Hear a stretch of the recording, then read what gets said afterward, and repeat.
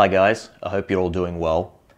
A couple of weeks ago I made a video about using black and white in wildlife photography. In this video we're going to explore how we can use color to make our wildlife photography images more compelling. Now most of the wildlife photography you see is rendered in color, so you might think there's not much to talk about. Of course it's easy to take a photo that captures color since that's what our cameras do by default, but it's another thing altogether to take photos that really make use of color to make an image more impactful. Like most of the short videos I put up here on YouTube, this is not intended to be an exhaustive tutorial, but really just to remind you and perhaps hopefully inspire you to make use of something you probably already know about and already may be using to some extent. This is the kind of topic we could spend a lot of time on, but I'll try to keep this one short and perhaps I'll do a follow-up in the future. A couple of things to note before we get into some of the basic techniques. The first thing to say is that with wildlife, we typically don't get to control the palette of colors in a scene. The color of the subject and the colors of the background and foreground are usually out of our control. However, when we have opportunities, we can try to do our best to take advantage of the colors that might be available. And this includes going out at certain times when we know there might be certain colors in the sky, or when animals might be in particular locations with certain colors, or repositioning ourselves when we're in the field so that we capture a certain combination of colors in an image. On the other hand, if we have the right subject, it can be relatively easy to capture an image with some interesting colors. For example, here are two African birds. This is the lilac-breasted roller, which has an incredible 8 different colors. And then we have the African lovebird. Now both of these birds have colors that are striking, to be honest. But these images are nothing more than snapshots or record shots that most people could take. There's no great skill or creativity in capturing or editing these images. What's more challenging is to make good use of color when you have a subject that doesn't have particularly striking colors. The second thing to say is that leveraging color relies in part on editing. Now some people think that editing is cheating because the final image can sometimes look quite different to the raw file that comes out of the camera. But the truth is that editing or developing your raw images is not only absolutely needed, but it's something that should be thought of as another stage in the creative process. If you're not editing your images, then you might as well be using JPEGs straight out of the camera. And in fact, they will often look better than unedited images, unedited raw images. Raw images will often not look so much like the scene that you saw, and you'll have to edit them to recreate what you saw and what you felt. You will also then have the opportunity, subject to whatever constraints you might have to deal with, such as limitations of editing when submitting to competitions, to go further and make subtle changes in editing that enhance or downplay certain details in an image. You can even go further and change things more dramatically, and while that might not be typically acceptable from a journalistic point of view, it's entirely valid from a fine art perspective. So let's talk about 3 simple ways to use colors. The first is to use complementary colors to create contrast that can capture and hold a viewer's attention. You may have heard of the color wheel. The idea is to capture 2 or more colors that are on opposite sides of the wheel, such as blues with yellows or reds with greens. The complementary colors could be between the subject and an element of the environment, or you could have a subject that doesn't have a particularly strong color or colors, and you have complementary colors in the environment. If you're trying to use these contrasting colors to help strengthen an image, you should remember that any other strong colors in the image, especially those that are not also complementary, will be a distraction. So let's look at some examples. So let's begin with some examples with blues and yellows. So here we have a lioness. Now the rock that she's on takes up a large part of the image, but fortunately it's a muted color, and the texture of the rock is more interesting than the color of the rock. So primarily what we see is the blue and the yellow. And here we have 2 lionesses and their cubs who were moving out at the end of the day to look for a new location to keep the cubs safe. I was very fortunate to spend a whole day, probably 8 hours almost, with these cubs and their mothers. It was a fantastic experience. Here are some bears playing in intense light with really blue sky and water. Now obviously the blues and the yellows you see in the various images I'm showing you are not all the same shades of blues and yellows. Some of these yellows are more orange or brown, for example. Now people often think of polar bears as white, but they're really much more yellow than white, and you can see the color of these bears next to the white snow, and in this case we have blue sky in this particular image, and then in this next one we have blue ice, and also in the next one as well. Now here's a tawny eagle, and this next image is a yellow-billed kite, and then we have a Cape glossy starling. This was taken during golden hour, and also the next image as well. Now here's an example featuring a giraffe. This is an image that I would probably otherwise have thrown away, but it serves as a good example. There are actually three main colors in this image. You have the beautiful complementary orange and the blue sky, but you also have a lot of green. So this is something that I reduced the saturation of the green, and then that makes it less of a distraction. And I also did the same thing with the green in that image of the lilac-breasted roller, by the way.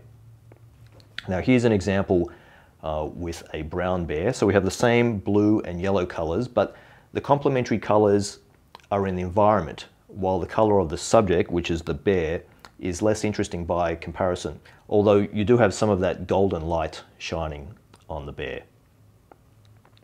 Now here's a very different example of complementary colors. We have a warbling white-eye, also known as a Majiro in Japan, where I photographed these birds.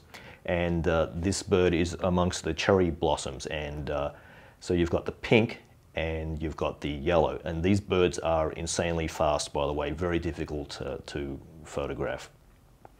In the next one, you again have the yellow, which at times can look a little green as well of the bird, but you have not so much the pink, but more the red of the blossoms. And then in this next example, we have a fox that caught a snowshoe hare, and you have the green in the background and the red, which you can see both in the fox as well as in the ground. A second way to use color is to use a single color to catch a viewer's eye. The color could be one that's particularly eye-catching, such as red, or it could be noticeable because of the intensity of the color or the amount of the color in the image, or perhaps the location of the color in the image. As with complementary colors, the single color will be most effective when there are no other color distractions. So here are some examples with greens. This first image is a CrossFox kit that I photographed up really close late in the day. This kit came so close that I was shooting with a 400 prime and I had no choice but to crop the image. This next one is a brown bear in a beautiful lush environment with green moss. Then we have a white morph Arctic fox with its summer coat in beautiful lush green grass. So these first couple of images were taken at a distance, and then there are a few images where the fox came up really close, and again I was shooting with a 400 prime, and I should have probably changed to a shorter lens. I can't remember why I didn't do that, but I ended up with these very tight crops. Now we have a black crake in the water amongst grass. Notice also the complementary red in the eyes and the legs. Now here's some examples with yellows and oranges, and many of these, as you might suspect, are shots taken during golden hour with really nice light. So we have a backlit shot of a polar bear mother and cub. In this shot you can almost get a bit of blue from the snow as well. Now we have a couple of images of Maasai warriors taken at sunrise.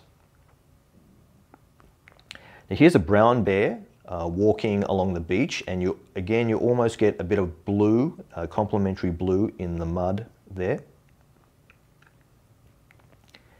This next image is a Brunix guillemot standing on some floating ice, and the water really did look like that.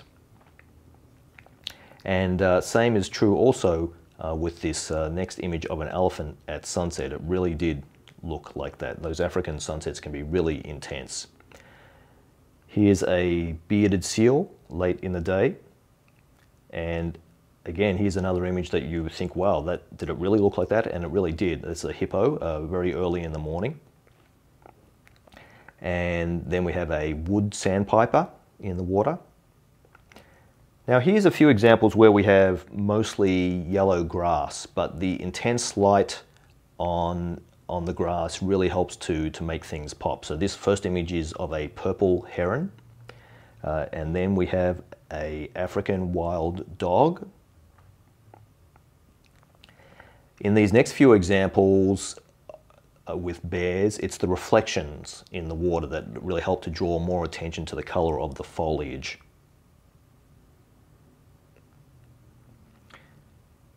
Now here's a few examples with blue. This is a blue waxbill. So you can see that in this image, even though there's only a small amount of blue, it really pops out right against the sort of orange and the brown of the scenery. And here we have a bearded seal. So you get the blue in the sky and in the water and in the ice.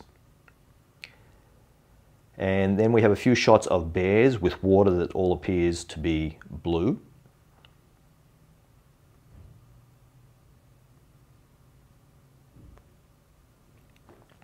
Now in these next few examples, there's again a single color that makes the image pop, but the amount of the color is quite small. However, you'll see that it really can still make a big difference. One way you may often see small amounts of vibrant color is in flowers that are part of a scene, like in these shots with a fox kit, and then also with a brown bear. Now, another way that you might capture a small amount of intense color is in eyes. So for example, here are some shots with a Cape buffalo and an elephant, where the eyes show as red in the night, and then we have a shot of an eagle owl, and the eagle owl's eyes appear as yellow. And this leads into something about how black and white can help with color. So in some previous videos, I talked about high key and low key images. High key images are where there is a lot of white, either naturally, such as in a snowy environment, or as a result of purposely overexposing to blow out parts of the image.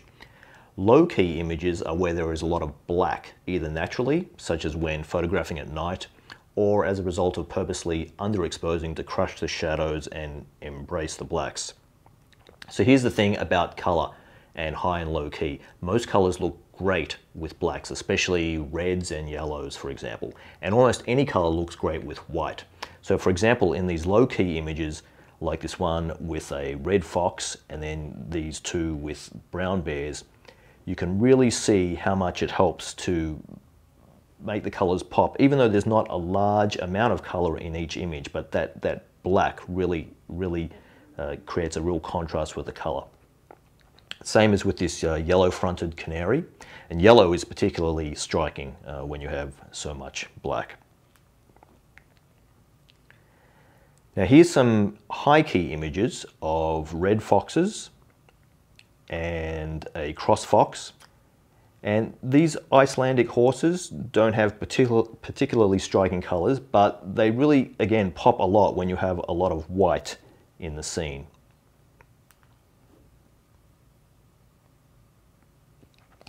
A third way to use color is to help create a mood.